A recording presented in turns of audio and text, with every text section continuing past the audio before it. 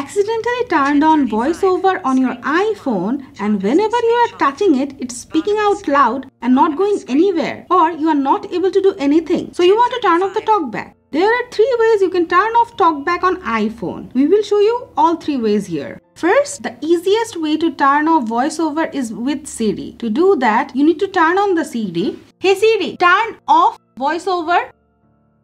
VoiceOver off. You can get Siri and say turn off VoiceOver and the VoiceOver will be turned off. If your Siri is not turned on, this way will not work for you. Next way is this can happen due to accessibility shortcut. So to turn it off, you can press the side button 3 times at once.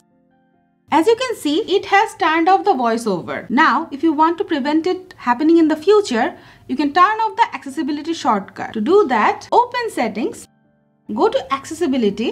Now scroll down to bottom, tap accessibility shortcut and uncheck VoiceOver. Now even when the side button is pressed 3 times, the VoiceOver won't turn on accidentally. It should fix your problem. But if even it does not work for you, then you have to turn off VoiceOver manually.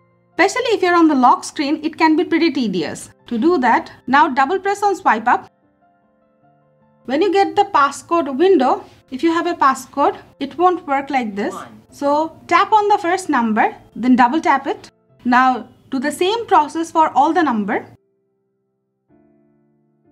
Now tap on settings. Now double tap on it.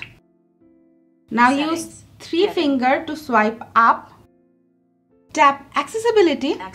Now double tap on it. Tap on VoiceOver. Double tap in. Now tap VoiceOver.